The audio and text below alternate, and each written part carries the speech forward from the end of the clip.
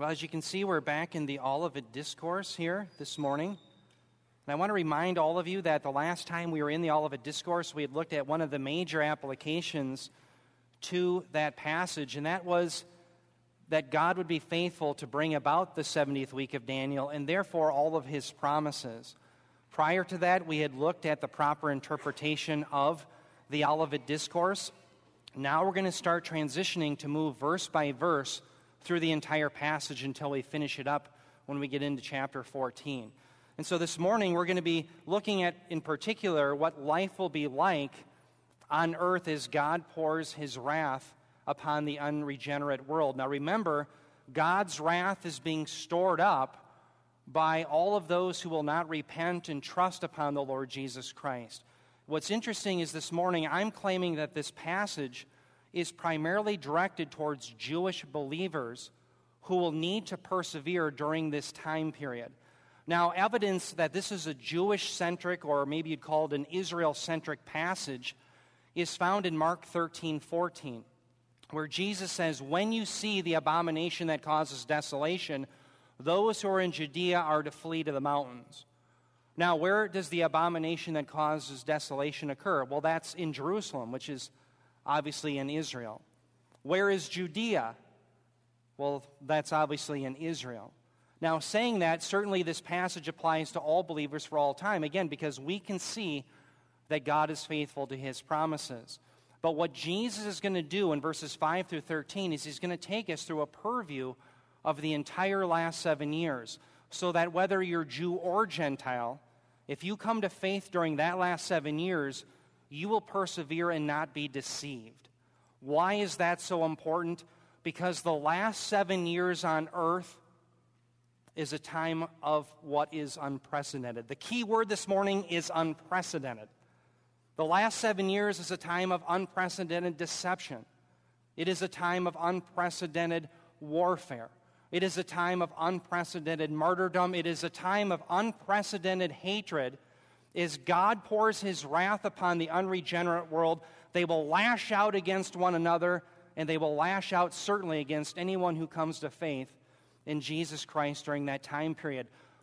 But the good news is, for all those who trust in Jesus, they will be serving an unprecedented Savior. A Savior who has promised that no matter what ethnicity you are, whether you're Jew or Gentile, if you'll come to him, he will spare you from the wrath to come, and he'll give you eternal life. That's the good news we'll be focusing on at the end. But let's begin by looking at how this last 7 years is a time of unprecedented deception. Now, remember, as Jesus answers the disciples' questions, when will these things be, and what will be the sign when all these things are going to be fulfilled, he fills the answer completely with the 70th week. That's his answer. He's just looking at the future last 7 years as recorded by both Matthew 24 and Mark 13. Now, the reason I mention that is because many of the events that occur within the last 7 years are certainly things that are happening now during the church age, like martyrdom, warfare, etc. But they will be greatly intensified, or you might say they're on steroids, in the last 7 years. And so that's what we see here as Mark begins recording Jesus' answer to the disciples' question. Mark 13, verses 5 through 6, it says, "And Jesus began to say to them, 'See to it that no one misleads you. Many will come in my name saying, I am he, and will mislead many.'" Now, certainly during the church age, you and I can attest to the fact that there have been many false Christs who have led astray many. But in the last 7 years, this will be greatly intensified. Why? Because after the rapture of the church, all you have are unregenerate, at least initially. Certainly, God does save people during the last 7 years, but that's going to be the very minority report right after the rapture. And so, of course, many will be led astray. Now, I want to show you an interesting parallel passage that teaches the same thing. It's from the Apostle Paul in 2 Thessalonians 2. The Apostle Paul's words are important when he teaches about the day of the Lord. The reason why is he takes more than likely his data right from Jesus' teaching in the Olivet Discourse. So I'm going to show you a passage here in 2 Thessalonians 2 where the fear that those in Thessalonica had was that they were living during the day of the Lord. And so Paul says, no, you can't be living during the day of the Lord, because the first thing within it is this great falling away where many are misled, that I think Jesus is referring to, followed by the revelation of the man of lawlessness. And so this is what Paul said. 2 Thessalonians chapter 2, verses 2 through 3, he did not want them at Thessalonica to be quickly shaken in mind or alarmed either by spirit or by word or by letter, as though from us, to the effect that the day of the Lord is already here. So let's stop there in verse 2. The issue was you had those at Thessalonica who were hearing false teachers claim that they must be living during the day of the Lord because they're undergoing such severe persecution. In fact, notice here the very important, the day of the Lord is already here. That verb, it's a perfect tense form of anistemi, which every time it's used either in participle form or as just a verb, when it's in the perfect tense in the New Testament, it always has to do with something that is already here. They thought they were already in the day of the Lord. They thought that they had missed the rapture. So do you see, it won't do any good for Paul to say, well, no, you didn't miss the rapture because you didn't miss the rapture. It's like telling a little boy or girl who says, why is the sky blue? And you say, because it looks blue. You don't add anything to the argument. So what he has to show them is that the first thing within the 70th week is the rebellion, the misleading of the many. Now, here I want to show you a slight problem that we have in our English versions. Notice in verse 3, it says, let no one deceive you in any way, for that day will not come unless the rebellion comes first and the lawless one is revealed, the one destined for destruction. Notice what I have underlined there. That day will not come. All of those words are italicized. And the reason why they're in italics is because they are not original to the Greek text. They must be supplied by the English translator for this to make sense. The problem is, notice, the English translator switches from something that is already here to a future-oriented idea when they supply what's called the apodosis here. So let me point to the screen and point that out. Notice the logic is that the church thought that the day of the Lord was already here. But all of a sudden our English translators switched to a future-oriented idea, will not come. So the way this should be rendered, and by the way, there's a wonderful article written by Robert Thomas on our website, and it's the external links portion of our website. Robert Thomas talks about how this passage should be understood. Notice the way it should be rendered logically is that if the day of the Lord was already here, what Paul is saying is, let no one deceive you in any way, for that day is not here unless the rebellion comes first. In other words, this filled-in apodosis has to be built off of that verb. Okay, and if this is talking about something that's already here, why are they switching to something that's in the future? No, they thought the day of the Lord was already here, and so Paul is saying, no, the day of the Lord can't be here unless what? The rebellion comes first. That's the first thing within the 70th week, followed by the lawless one being revealed, the one destined for destruction. Now, the thing that I want to focus on is, notice Paul is teaching the same thing that Jesus is. He says the rebellion comes first. Notice, not just a rebellion, the rebellion. The rebellion. In fact, the term rebellion comes from apostasia. The noun always has to do with either a spiritual or a political defection. And one of the advantages of being in 2 Thessalonians 2 is you don't have to choose between which it is. It's both. Because in the last 7 years, the world is going to rebel spiritually against God, but also politically as they build Babylon. Jesus comes to bring the capital to Jerusalem. The world is trying to build political and spiritual Babylon. So the rebellion is a rebellion both spiritually and politically against God. And the reason it's so prominent is because after the rapture, again, that's all you have for a period of time, are the unregenerate. In fact, listen to what Robert Thomas says, the great scholar in the book of 2 Thessalonians. He says this, he says, quote, after the catching away of those in Christ by the rapture, all who are truly in him will be gone.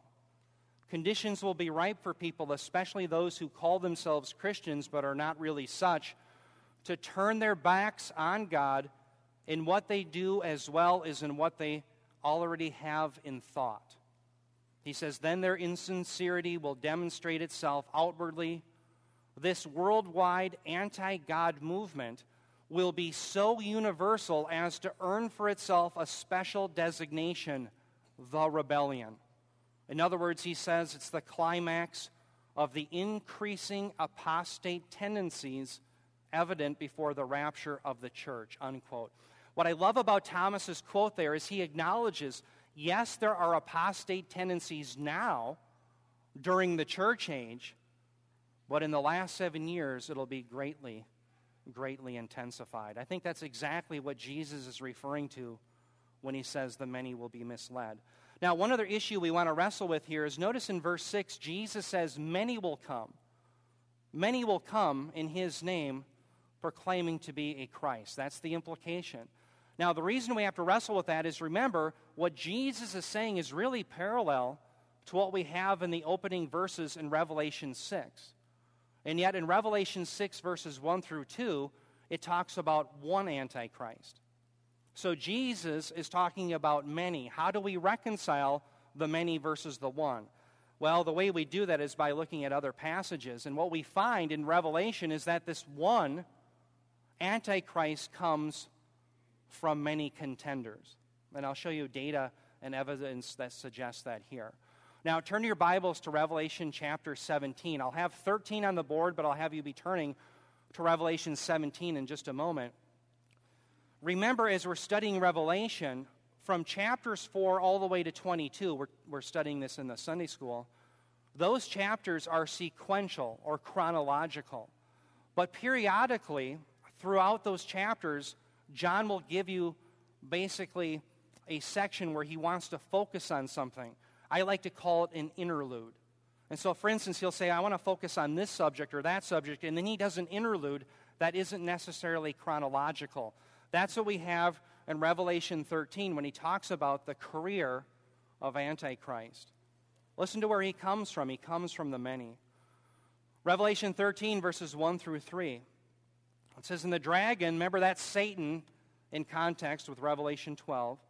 Satan stood on the sand of the seashore. Then I saw a beast coming up out of the sea, having 10 horns and 7 heads. And on his horns were 10 diadems, and on his heads were blasphemous names. Now, let's stop there in verse 1. Notice this beast that comes out. He has 10 horns and 7 heads. And you're probably wondering, what in the world are those things? And I was wondering the same thing, but the good news is that John tells us what they are. So that's why you have your Bibles open to John chapter 17. Notice in verses 10 through 13, John describes what these are. Notice in Revelation 17:10, he says regarding the 7 heads that they are 7 kings. Then he says 5 have fallen, 1 is, the other has not yet come, and when he comes he must remain a little while. The beast which was and is not is himself also an 8th and is one of the 7, and he goes to destruction. So let's stop there. Let's unpack that. What we see is that these 7 heads represent 7 consecutive kings or kingdoms that have come against the people of Israel that's referred to back in Revelation chapter 12. And so those 7 kingdoms, it really began with Egypt. And then it was Assyria. Then it was Babylon, Medo-Persia. Then it was Greece. In fact, Greece had Antiochus Epiphanes IV, which was really a foreshadowing of the Antichrist. Well, then, those 5 had gone away, and the kingdom that was present during John's day was that of Rome. But one day that would also be subdued, and there would be these 10 horns. That's the 7th kingdom, and the Antichrist himself would come from them. Okay, so that's what that's about. Now, what about the 10 horns? Well, he tells us. Verse 12, it's not a mystery. He says, the 10 horns which you saw are 10 kings who have not yet received a kingdom. But, now here's the key verse, but they receive authority as kings with the beast for 1 hour. Let's stop there. Antichrist doesn't emerge alone, does he? He comes with the many. Almost a distortion of the one and the many with Christ and his people. Verse 13, he says, these have one purpose, and they give their power and authority to the beast. So I don't think there's any discrepancy then between Jesus talking about the many who come and it ends up being boiled down to the one. In fact, in Daniel chapter 7, there's evidence that there's warfare initially between the Antichrist and these 10 horns, because in Daniel 7:8 and in Daniel 7:20, 3 of those kings end up being destroyed and having to be replaced. All right? Now, the other thing, let's just keep reading here in Revelation 13, verse 2. It says, "And the beast," again, that's the Antichrist, "which I saw was like a leopard, and his feet were like those of a bear, and his mouth like the mouth of a lion." So he has great prowess. We'll talk about more of that when we get to Revelation. It says, "And the dragon gave him his power and his throne and great authority." Then in verse 3 it says, "I saw one of his heads as if it had been slain, and his fatal wound was healed." Now there's the pseudo-resurrection. And then he goes on to say, "And the whole earth was amazed and followed the beast." Now, when does that happen in the chronology? We're not sure.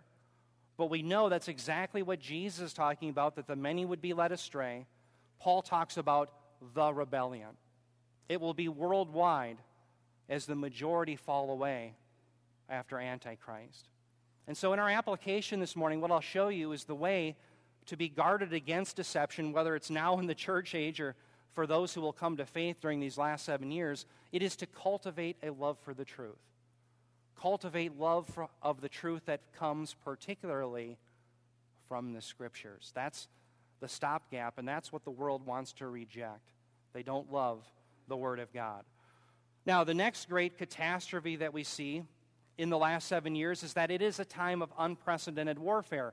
Certainly, war has always been part of mankind. We know it in the church age. In fact, that's the one thing you may say that man is good at, is killing one another, very sadly.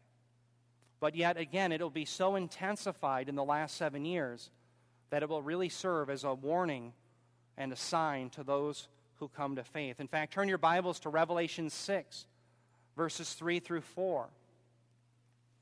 Revelation 6, verses 3 through 4. This is right after Antichrist is revealed. We see war break out. Revelation 6, verses 3 through 4, it says, "When he broke," that's of course Christ, "the second seal, I heard the second living creature saying, 'Come.' And another, a red horse, went out, and to him who sat on it, it was granted to take peace from the earth, and that men would slay one another. And a great sword was given to him." So warfare will break out. In fact, that's exactly what Jesus teaches. In verses 7 through 8, he says, "When you hear of wars and rumors of wars, do not be frightened. Those things must take place, but that is not yet the end." Now let me stop there in verse 7. Notice Jesus says, when you see these wars and rumors of wars, do not be frightened. Why would he say that in light of such horrific warfare? Well, I believe the reason he tells, again, a primarily Jewish audience not to be frightened is because, remember, Israel has a covenant with Antichrist for 7 years. And so for the first 3.5, Antichrist honors that. They have protection in Israel, as it were. In fact, if you look at Daniel, write this down, 11, 39, and 40, the warfare that initially breaks out is in the Gentile world, not in Israel. But according to Daniel 9:27, at the 3.5-year mark, Antichrist turns against Israel.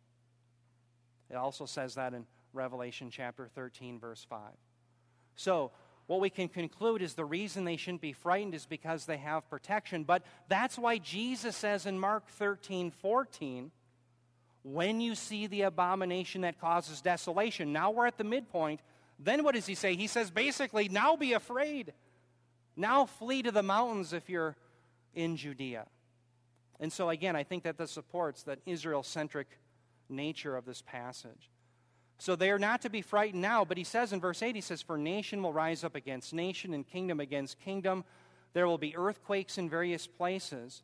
There will also be famines. These things are merely the beginning of birth pangs."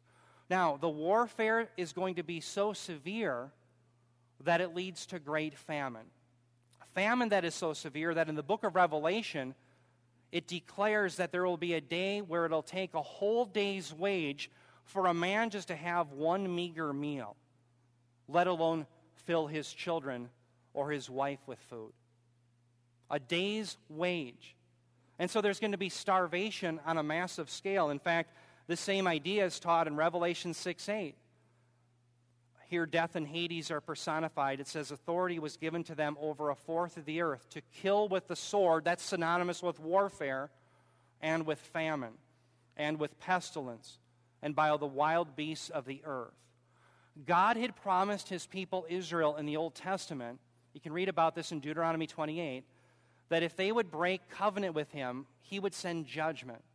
And the judgment would consist of sword, famine, pestilence, and wild beasts. And so the idea is that the warfare would be so severe that the natural order and civilization itself would break down.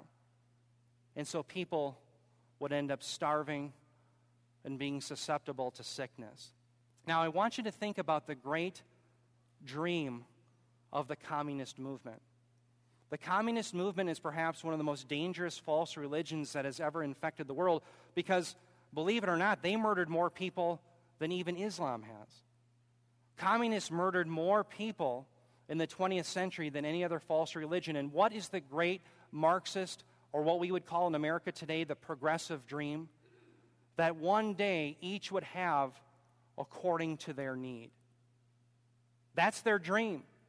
That's their utopia. One day, through human effort, all will have according to their need. And yet, what do the scriptures say? No, a time is coming when no one will have according to their need. And so the world has a choice. You either believe Jesus Christ and his apostles, or you're going to believe Karl Marx.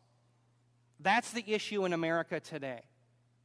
Do you believe Karl Marx and you're going to build utopia, or do you believe Jesus Christ and therefore flee from the wrath to come? But you can't do both. This warfare is so severe, and the famines associated with it. Notice, it kills a fourth of the earth, and yet Jesus says about this same time period, it's just the beginning of birth pangs. In fact, when you get to Revelation 14, there's warfare that's so severe that for 200 miles there's bloodshed that says it rises up to the bridle of a horse. Now, how figurative that is, I'm not sure. But that's a lot of bloodshed. And yet today, brothers and sisters, you're going out into a world of the peace symbol. People who say that there is peace, just as it was in Jeremiah's day, Jeremiah chapter 6, they're crying peace when there is no peace. To me, the peace symbol is one of the greatest pieces of irony in all of history. It is a broken cross, and ironically, the only way that the world can have peace is through the Prince of Peace, Jesus Christ, through his cross. And through that cross, you have peace with God, and one day in the millennial kingdom, peace with man. But the broken cross of the peace movement and the Marxist movement says humanity will do it. Brothers and sisters, they're building Babylon. Christ is going to bring Jerusalem. Which city will you live? Which speaker will you listen to? Is it Christ, or is it the word of Antichrist, who's come in many different forms already in many false religions? Brothers and sisters, the world isn't heading towards utopia. It's heading towards unprecedented warfare. That's the truth of the matter, and that's what happens in the last 7 years. It's also heading towards unprecedented martyrdom for those who do come to faith during this time period. Turn your Bibles just ahead now, Revelation 6, 9 through 10. This is at the fifth seal. It says, when the Lamb broke the fifth seal, John says, I saw underneath the altar the souls of those who had been slain because of the word of God and because of the testimony which they had maintained. So let's stop there. Why were these killed? Because of their testimony with the word of God. They were martyred because they belonged to Christ. Verse 10, it says, and they cried out with a loud voice, saying, how long, O Lord, holy and true, will you refrain from judging and avenging our blood on those who dwell on the earth? Let's just keep going in verse 11. It says, and there was given to each of them a white robe, and they were told that they should rest for a little while longer until the number of their fellow servants and their brethren who were to be killed, even as they had been, would be completed also. This time period will be a time period of unprecedented martyrdom. It will be rare if you're not martyred, is the implication, I think, if you belong to Jesus Christ. And this is what Jesus was saying again in Mark 13, verses 9 through 11. He says, "But be on your guard, for they will deliver you to the courts, and you will be flogged in the synagogues, and you will stand before governors and kings for my sake as a testimony to them." By the way, let me stop there. Verse 9, testimony to them, it could be rendered a testimony against them. That's how that same passage is understood, the same Greek construction in Mark 6:11. Why? Because the majority don't believe. It serves as a testimony against them, a dative of disadvantage. Now, in verse 10, it says, "The gospel must first be preached to all the nations." Let's stop there. Yes, certainly the gospel is being preached now during the church age. It is going out to all the nations. But you know that will happen with great intensity during the last 7 years? We just read in Revelation 6 where people will be martyred for giving the gospel. Revelation chapter 11, you have the two witnesses who come in the spirit and power. You get the idea of like Moses and Elijah. And they proclaim the gospel. Revelation 14:6, it says this. It says, "There was another angel flying in mid-heaven, having an eternal gospel to preach to those who dwell on the earth, and to every nation and tribe and tongue and people." God is so loving. God is so caring. God is so concerned for those who are perishing that he, even in this last hour, gives them multiple last chances. The gospel will be preached with great intensity in these last 7 years. But the majority, again, will remain unconvinced because, as we'll see later, they don't have a love for the truth. Now, notice in verse 11 of Mark 13, he says, "When they arrest you and hand you over, do not worry beforehand about what you are to say, but say whatever is given you in that hour. For it is not you who speak, but it is the Holy Spirit." Notice here, it says, "When they arrest you and hand you over, do not worry beforehand what you are to say." This is the favorite prayer of a seminarian who is not prepared for their Greek or Hebrew exam. Oftentimes, I think many a seminarian appeals to this and says, "Oh, Lord, just let the Holy Spirit speak through me on my grammar exam." Let me assure you that that's not what is intended here. The reason I mention that is now, as we're living during the church age, we are called, according to 1 Peter 3:15, to sanctify Jesus as Lord in our hearts and always be prepared to give an apologia, a reasoned defense from all those who ask us for the reason for the hope that dwells within us. We are called now to give a reasoned defense. So what's being promised here is that in these very dire circumstances, yes, God will supernaturally speak through his people, but you and I now are called, 1 Peter 3:15, to be prepared to give a rational defense. So don't try to say, "I'm not going to prepare," and cite this verse. No, prepare yourselves, brothers and sisters, to give a rational defense here and now to those who ask with gentleness and respect. Okay, so unprecedented martyrdom. Now, the final thing we look at is that this time period is also a time period of unprecedented hatred, where even family will turn against one another, and children will rebel against their mother and father. Think about the fifth commandment. Exodus chapter 20, verse 12. The fifth commandment is the only commandment that has a promise attached to it. Honor your father and mother so that your days would be prolonged in the land. And God goes on to say in Deuteronomy 28, verse 53, that if Israel would rebel against his covenant, one of the signs of his fury and wrath being poured out was that the siege and warfare would be so severe that sons and daughters would turn against their mothers and fathers would even eat their own children. In fact, in Ezekiel 5:10, Ezekiel prophesies, and this very thing happens during the destruction of Jerusalem in 586. Ezekiel 5:10, he says, "Therefore fathers will eat their sons among you, and sons will eat their fathers, for I will execute judgments on you and scatter you to every wind." That's how severe it will be. Hatred will be on steroids during the last 7 years. Greatly intensified, and Jesus talks about this time period. Mark 13:12 through 13, he says, "Brother will betray brother to death, and a father his child. And children rise up against parents and have them put to death. You will be hated by all because of my name, but the one who endures to the end, he will be saved." Now, more than likely, Jesus here is citing, perhaps most scholars think it's probably from Micah 7:6. Let me show you. Micah 7:6 talks about the sinfulness of Samaria and Judah, that they were so sinful that, again, the hatred broke out even amongst family members. Listen to what he said back in the 700s BC. He said, "For son treats father contemptuously, daughter rises up against daughter, daughter-in-law against her mother-in-law. A man's enemies are the men of his own household." That's exactly what it will be like in the last 7 years. And I want you to think about it as the wrath of God comes when you have warfare and you have famine and people have so little.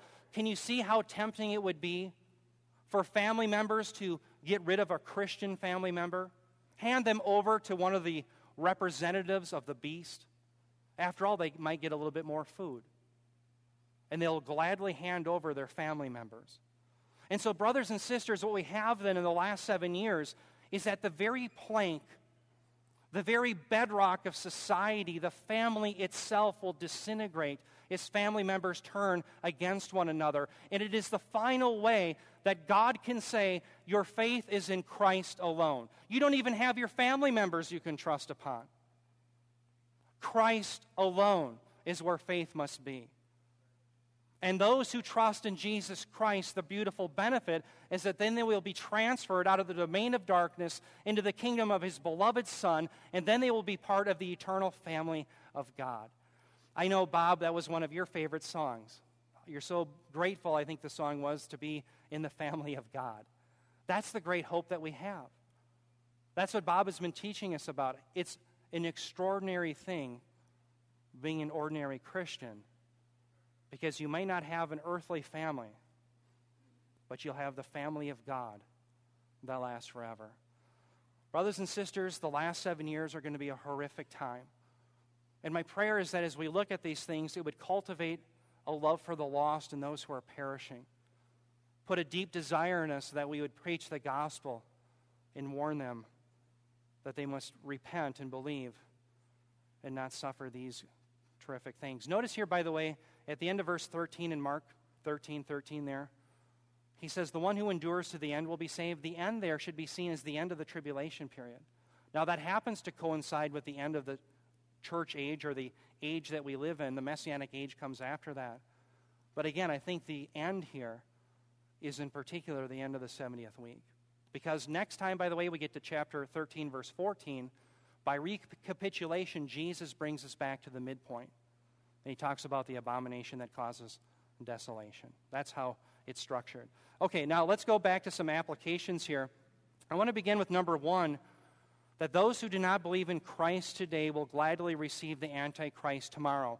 And as I'm going to show you on the next slide, the reason why people are so quick to run to false Christs, false messiahs, false teachers, is because they don't have a love for the truth. And so having a love for the truth is something that we all want to cultivate in our own lives. Number two, we must be convinced of and content with the wrath that begins in Daniel's 70th week. Let me explain. You and I, if we're not convinced that the wrath of God is real, if you and I just yawn when we hear about these warnings, where is the unregenerate going to hear the bad news? Can you imagine if no doctor would ever want to say that someone had cancer? You'd have all these people walking around with cancer and no one has the guts to tell them? Brothers and sisters, we have to be convinced of it. It can't be just pie in the sky thinking. But yet we also have to be content with the wrath of God and not see the wrath behind every tornado or illness that befalls the other guy. Let's be content with warning people about the wrath to come. Number three, we must remember that Christ has spared us from this time. That's our great hope. We have not been destined to wrath, but obtaining salvation through Jesus Christ our Lord. All right, okay, let's begin with number one. Those who reject Christ receive Antichrist. Think back in your minds. I'm sure that all of you have read this passage at one time. In John chapter 5, in verse 43, remember Jesus is debating with his compatriots, fellow Jews. And he tells them that they will not receive him, even though he came in his Father's name. But one who comes in his own name, they will gladly receive. That's John 5:43. Now think about that. Jesus comes in the Father's name, and the world won't have it. Now, Jesus, we have to think about, is the apostle par excellence. He is the sent one. In fact, he's God himself. He is the one that Moses had predicted in Deuteronomy 18, that from the countrymen of Israel, God would raise up a prophet, and if they wouldn't listen to him, it would be required of them. And yet when he comes on the scene of history, they won't listen to him who came in the Father's name. But when the Antichrist comes on the scene, in the 70th week, they'll gladly receive him.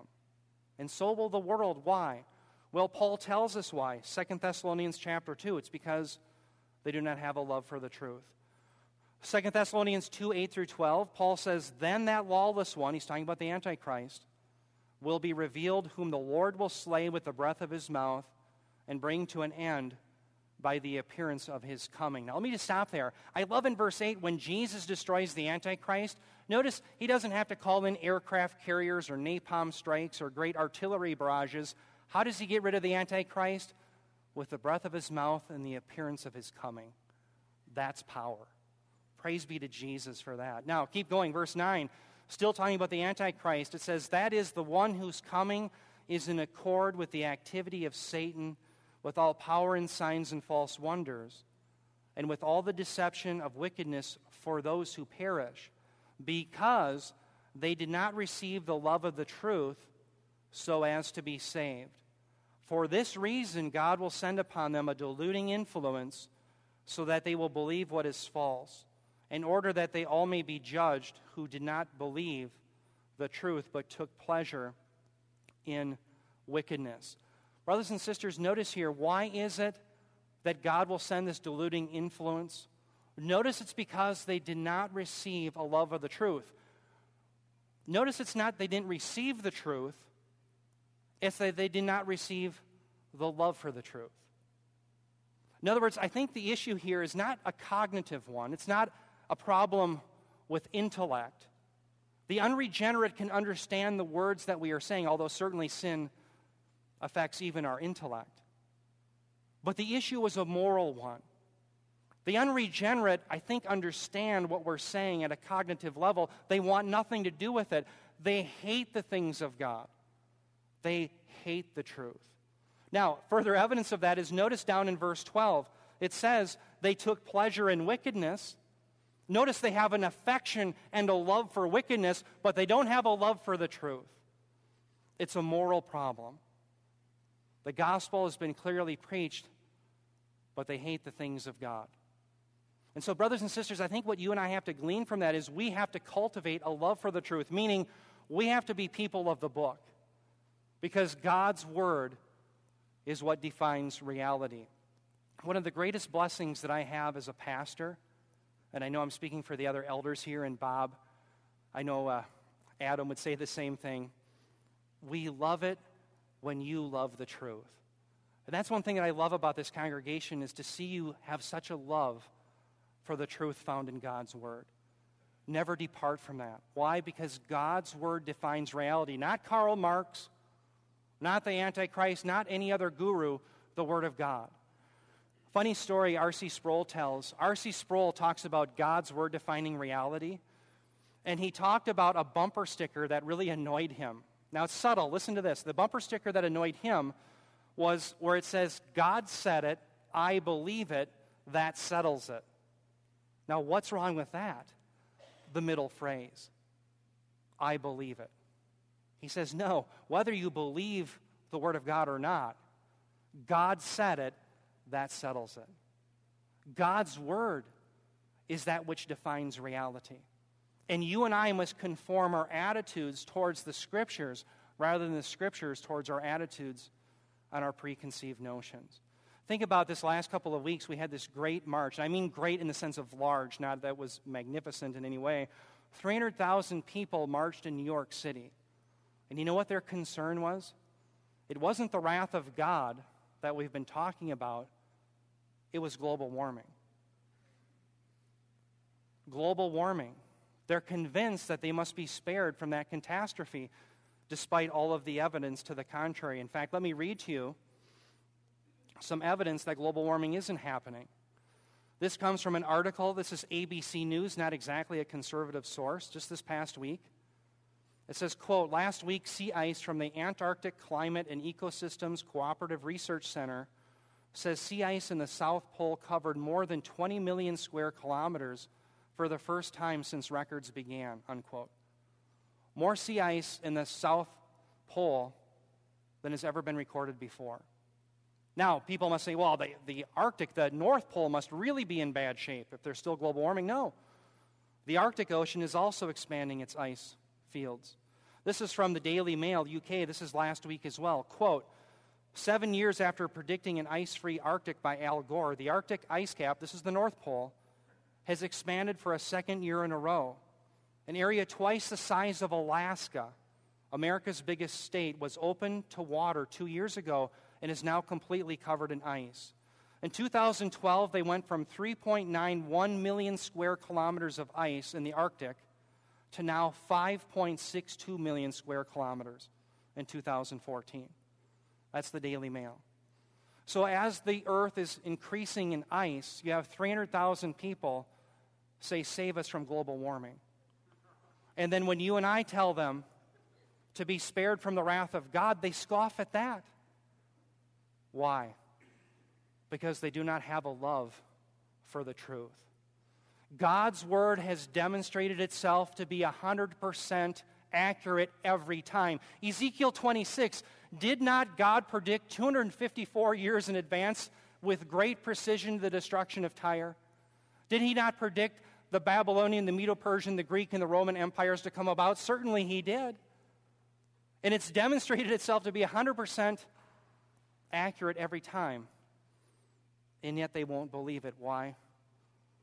Because they don't have a love for the truth. Brothers and sisters, never, ever lose your love for the truth. Whether it be in general revelation, but especially in the special revelation, the Scriptures themselves. Cultivate that. Never leave it behind. Okay, now let's move on to the second one. We must be convinced of and content with the coming wrath. What do I mean by convinced of? If you and I aren't convinced of the wrath of God and we just yawn at these things, we say, oh, that's just pie in the sky thinking, God is certainly never going to send this kind of wrath. Who will believe it? The unregenerate certainly won't. Think about John 3:36. Think about this great reality.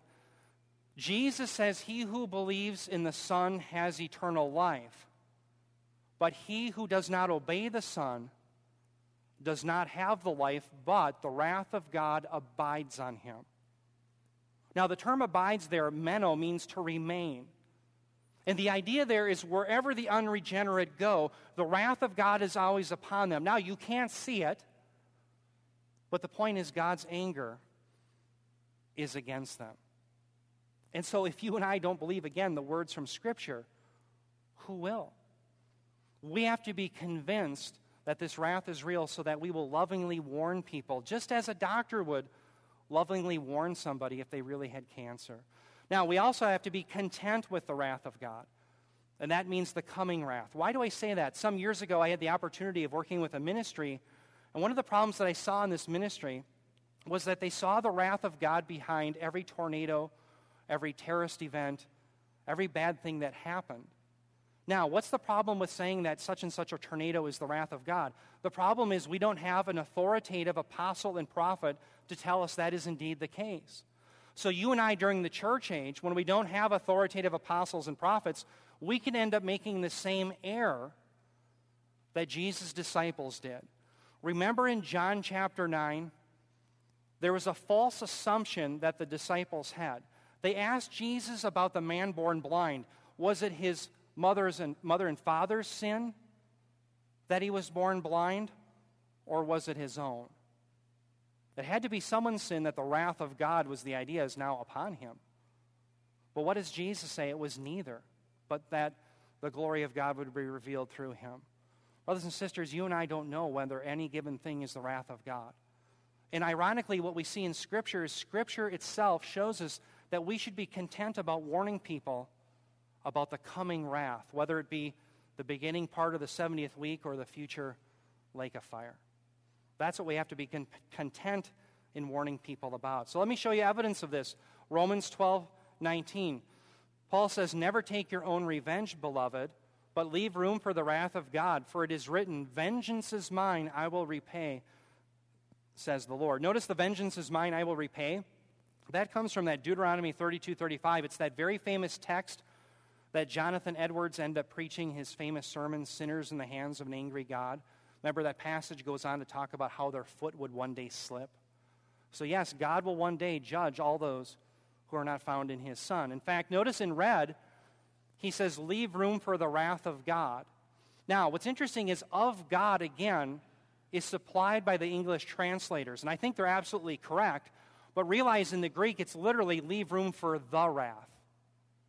Now, why can Paul just say the wrath? Because he assumes that his audience knows he's referring to the wrath to come. And so notice the New Testament writers themselves aren't telling people that they're always under the wrath of God now, but rather they are in jeopardy of the wrath to come. That's what you and I have to be content in warning people about. If we start saying that every single thing that happens here now is the wrath of God, people say, well, I can handle that. I survived that. It desensitizes them to it. Let me show you another example of this. Luke 3:7. This is John the Baptist. And so it says, he began saying to the crowds who were going out to be baptized by him, you brood of vipers. Let's stop there. That's called the direct approach. You brood of vipers. He's not cushioning it, is he? You brood of vipers, who warned you to flee from the wrath to come. To come there comes from the participle form of the verb mello, which means to, it's about to. It's imminent. It's the idea it's at hand. So I like that rendering. It's the wrath to come. Notice what John the Baptist doesn't say. He doesn't say, who told you to flee from the wrath that's now being poured upon you? After all, didn't you see that earthquake, or didn't you see that sickness, or didn't you see that flood? No, he warned them to flee from the wrath to come. Brothers and sisters, so should you and I. Now, let me give you an objection that I've thought of myself. Romans 1:18. Doesn't Romans 1:18 say that the wrath of God is currently being revealed from heaven against all unrighteousness and ungodliness of men who suppress the truth and unrighteousness? Oh, yes, it is. But in Romans 1, what does that lead to?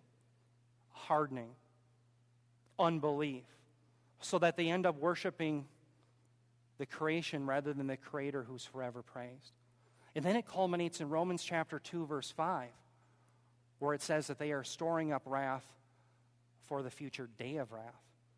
That's when the wrath will be experienced, is when the 70th week breaks forth.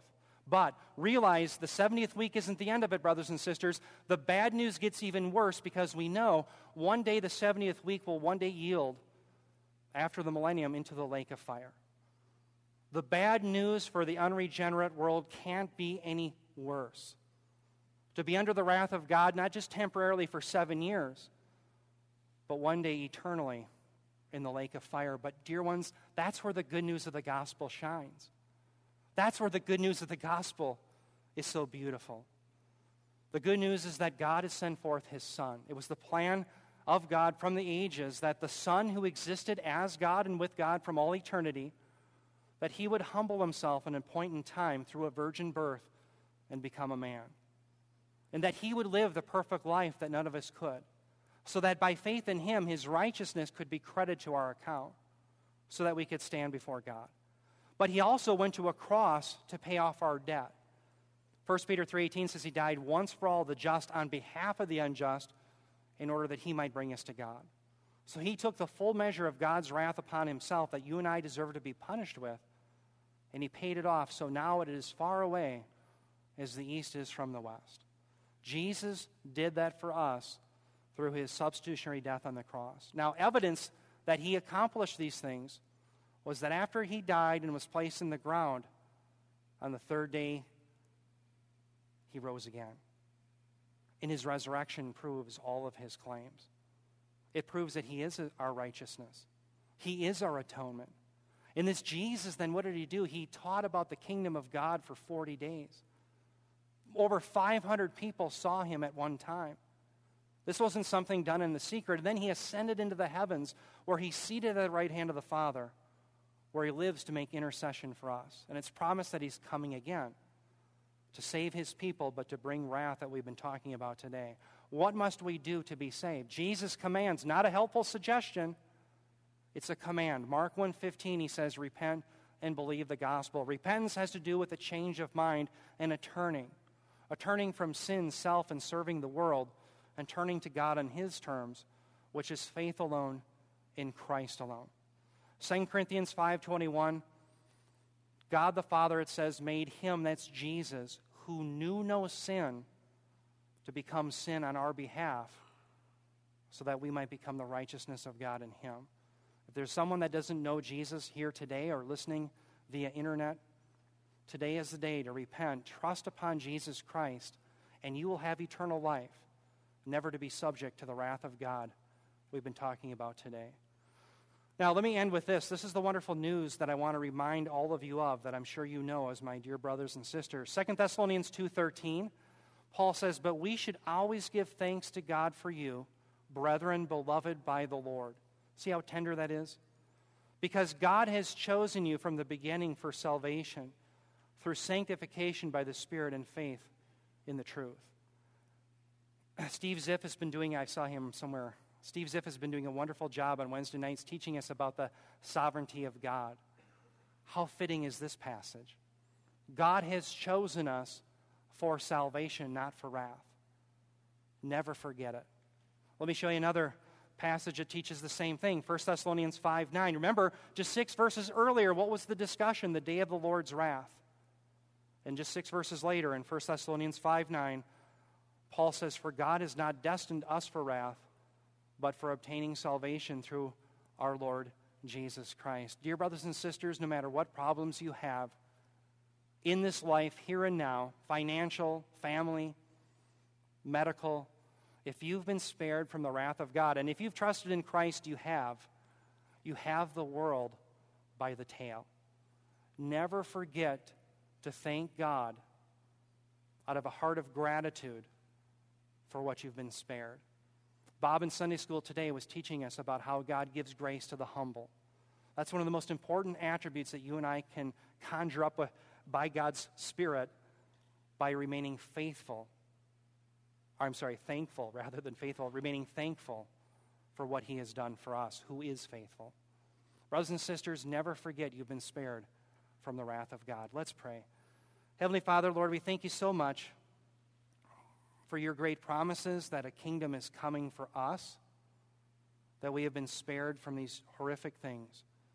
We pray, Heavenly Father, that we would not shrink back, that we would continue to persevere, we continue to believe the truth, we would continue to contend for the faith and be those who are convinced of these things. Brother, I ask that my brothers and sisters here would be given opportunities in the weeks and months ahead to proclaim the wrath and also the gospel to those who are perishing. Let us not be those who are ashamed or afraid of talking about reality, but let us lovingly warn those who are going to destruction. I pray, Heavenly Father, you give us opportunities, that you would give us your words, and that you would soften hearts before us as we proclaim your gospel to our loved ones, to our family, to our friends, that they also would trust upon Jesus, giving you great glory, and to be spared from the wrath to come. We ask this in Jesus' name. Amen. Well, let me give you the words of benediction now. Jude 24, it says, now to him who is able to keep you from stumbling and to present you blameless before the presence of his glory with great joy, to the only God our Savior through Jesus Christ our Lord, be glory, majesty, dominion, and authority before all time, now and forevermore. Amen. Have a wonderful Sunday and have a wonderful week.